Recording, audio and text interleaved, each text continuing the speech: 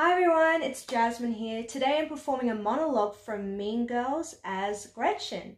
So here we go. We only wear jeans or track pants on Friday. You can't wear a tank top 2 days in a row. You can only wear your hair in a ponytail once a week, so I guess you pick today.